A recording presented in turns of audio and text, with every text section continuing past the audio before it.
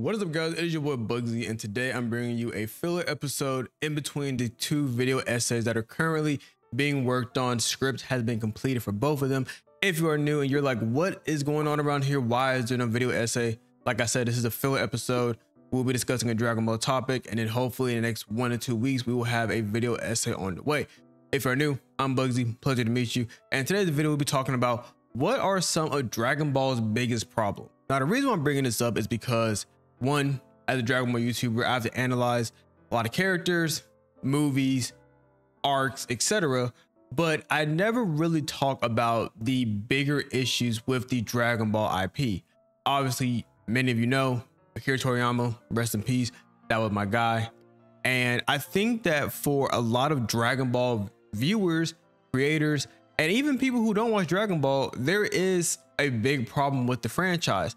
Now, some of it does have to do with Toei Animation, but some of it does have to do with the fan base. And I do have my notepad out, and I was sitting here thinking like, what are some of the biggest issues that I see with the Dragon Ball franchise? What are some of the problems that can be resolved if certain aspects do get fixed? The first thing I have is the lack/poor use of marketing. For some odd reason, Toei Animation has done I would say a lackluster job when it comes down to promotion for Dragon Ball in general. An example being Dragon Ball Daima, the new anime that's supposed to be dropping in fall of 2024. And I believe we've only seen 2 trailers for it, and the official Toei Animation Twitter has not promoted it as much as it should, while they are promoting some of the old Dragon Ball Z clips, Dragon Ball Z characters, Dragon Ball Z arcs, and they've been promoting the hell out of One Piece. So I sit here and wonder, why are they not promoting Akira Toriyama's last project that he was heavily involved with? Mind you, you have seen the interviews. If you have not, I'll put some links in the description down below, where it talks about Akira Toriyama being extremely excited for Dragon Ball Daima. And this was a project that was worked on for over 2 years. So do I think that this should be heavily promoted, especially since his passing on, what was it, March 1st, 2024? Yes, I do. I think that this should be heavily promoted. I think this should be one of the biggest Dragon Ball projects to ever exist. Now, of course, there are people who are not happy with Dragon Ball Daima, and many people are saying, well, where's Dragon Ball Super 2? Where's the Moro arc? Where's the Granola arc? We don't care to see kid characters anymore. Like, this isn't Dragon Ball GT. And again, Dragon Ball GT and Dragon Ball Daima are completely different. I'm expecting Dragon Ball Daima to be more on the level of OG Dragon Ball. And again, I expect Daima to look fantastic. I think the animation is going to be good. I think the story is going to be good. And I think that, one of my biggest complaints with Super was the musical score was just not in the right places during the anime, whether it was fight scenes, whether it was more laid back scenes, until the Tournament of Power, where I guess they had more time and they were able to get things done correctly. But I'm really hoping that it's one thing that they fix in Dragon Ball Daima. Now, the second thing, or let me actually continue on about the marketing issue. Let's talk about marketing. When the Dragon Ball Super Broly movie came out, and I'm pretty sure this was the official tickets that were given to people who did obviously pay to go see the movie, the ticket had Gogeta Blue on it. If that is not the biggest spoiler for any movie, especially a Dragon Ball movie, why would you do that?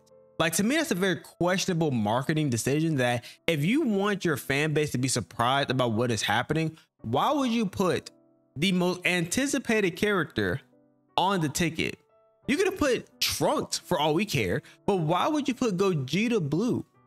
Gogeta, who we have not seen since the Janemba movie, you put him front and center on the ticket. Makes no sense whatsoever. Now, my second thing of Dragon Ball's biggest problem is the lack of communication. I think that a lot of people want just to know what is happening with Dragon Ball. When are we getting Dragon Ball Daima? What is the specific date? When are we getting Dragon Ball Super Season 2? Will we be getting a Moro arc in the anime, or will they be in a movie? Will we get the Moro arc in a movie style? Will we get the Granola arc in a movie style? Because at this point, we've been waiting for Ultra Ego, True Ultra Instinct, Super Saiyan Blue Ultra Instinct. We've been waiting for all of these different transformations to be animated for the absolute longest time. Now, shout out to Dragon Ball Sparking Zero. Sparking Zero looks like it's gonna be peak cinema, peak gaming. I think that we are back A lot of people are excited for Sparking Zero, and Sparking Zero is a fantastic example of how marketing should be done. We're seeing characters that we love and miss from the Budokai Tenkaichi series. We're seeing Super Saiyan Vegito. We've seen Goku Black. What's his form? Rosen? Yeah, Super Saiyan Rose. You know, we're seeing Yajirobe, we seen Vegeta, we seen Mid Goku, we seen Gotenks, we seen Trunks. Like, we're seeing all these characters who we would love to see, and they're getting some of the best marketing that we've ever seen for a Dragon Ball video game. And again, I think Dragon Ball Sparking Zero is going to be fantastic. I think there's going to be a lot of content.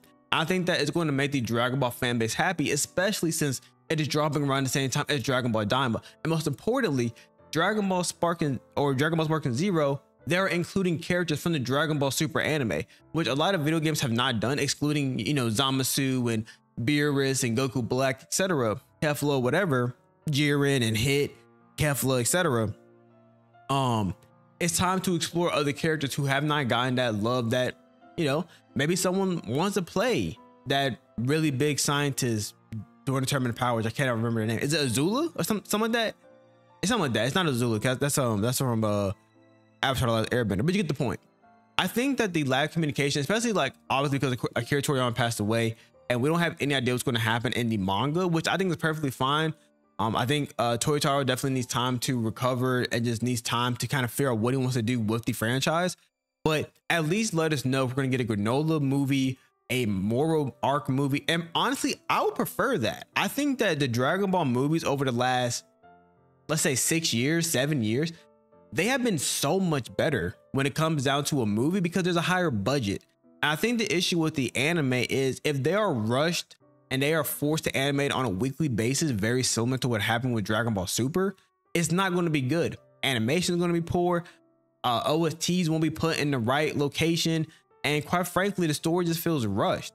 So why not give us a movie for the Moro arc and even the Granola arc? Now, yes, it would be cool to see it on a weekly basis, eventually seeing, you know, Ultra Ego, seeing True Ultra Instinct, seeing Black Frieza, seeing Bardock again. There's so many things that can be done, but it's like, do you want to condense all that into a movie format with a higher budget, better animation? Or would you rather it be in an anime where it's done on a weekly basis? Maybe the animation is not as good as the movie quality, which makes sense because it's going to be a lower budget. I don't know. Let me know in the comments down below. Would you rather have the Moro and Granola arc be an anime for Dragon Ball Super Season 2? Or would you rather it be two separate movies, maybe dropping in 2025 and then dropping in 2027? Actually, that sounds horrific. Now that I think about it. Maybe do it in an anime so that we can get all of it within at least a year and a half, 2 years.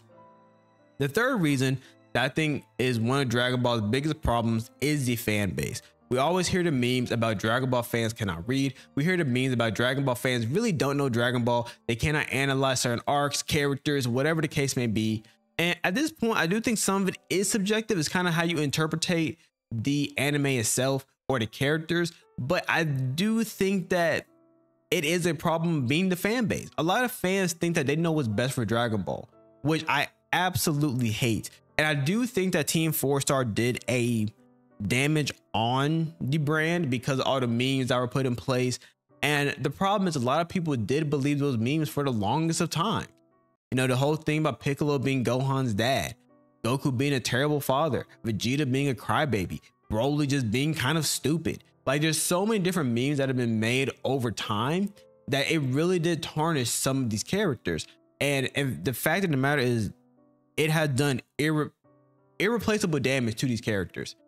And, you know, there's a lot of people that do fan arts and fan fictions, and I've seen some horrific fan fictions in the sense that, like, people want Dragon Ball to become so violent. And I know I said this before in one of my videos about Dragon Ball not being super violent when Dragon Ball is violent. What I mean is there's a fan fiction or fan art, whatever, and it shows an adult Gohan watching Cell completely obliterate Baby Pan.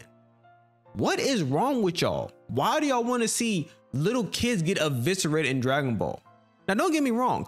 Gohan definitely got his neck snapped by Raccoon at the tender age of like 6. That was kind of effed up. I'm not going to lie to you.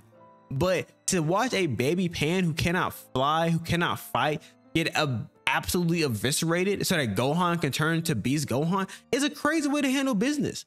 And that's just not what Dragon Ball does. Like, this is not Attack on Titan. This isn't Demon Slayer, where within the first 5 minutes, niggas getting killed left to right. Like, bro, Attack on Titan episode 1, season 1, bro, first 5 minutes, people are getting packed up. Eren Yeager's mom got ate, my nigga. Just delicious. Like, bro, like, that's not what Dragon Ball is. That's like waking up frame 1 and Bardock gets punched through his fucking chest and half his body gets like ripped off his body.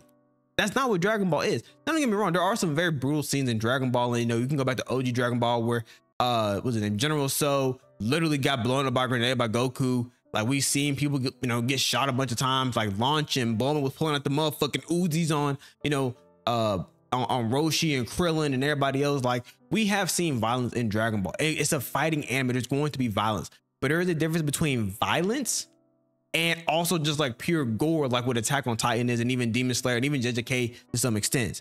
But again, Dragon Ball will never be like super gory and violent. Now, it will be violent. There will be some ass whoopings. Do not get me wrong, but it's not going to be to the level of those 3 other animes that I mentioned. And another thing I think is an issue with Dragon Ball fans is they don't actually watch the anime in its entirety, and they've only seen shorts or they've seen memes. Again, perfect example is Team 4 Star. Don't get me wrong. They did keep Dragon Ball alive during the time when Dragon Ball was not producing any manga or any anime. But when you are going over a piece of media, adding memes to it, adding your own flair to it, is not true to the source material. And for people who only seen this on YouTube, they think that this is canon. And if you ask a lot of Dragon Ball fans, a lot of them have not watched OG Dragon Ball. A lot of people have not watched Dragon Ball Z in its entirety. They may have seen the Cell Saga. They may have seen the last like 20 episodes of the Buu Saga, but they've never watched the anime in its entirety. And most of the time, people watch anime on TikTok.